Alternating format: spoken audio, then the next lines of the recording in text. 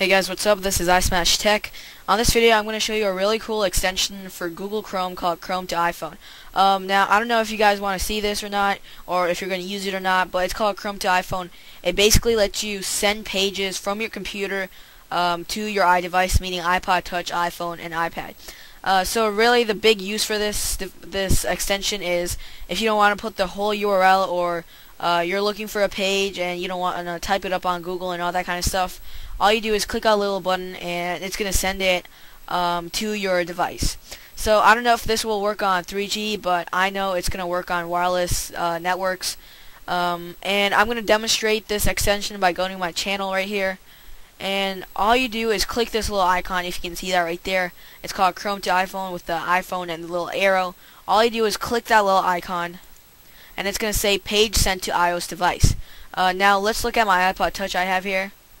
And your whatever device you have, you don't have to be jailbroken. You can do this for any device, but I think you have to be on firmware 4.0 because it's called iOS. It says iOS device. But anyways, let's check it out. Let's see if it's there. And if you can see that little icon right there, that's the icon you get after you download it and install it.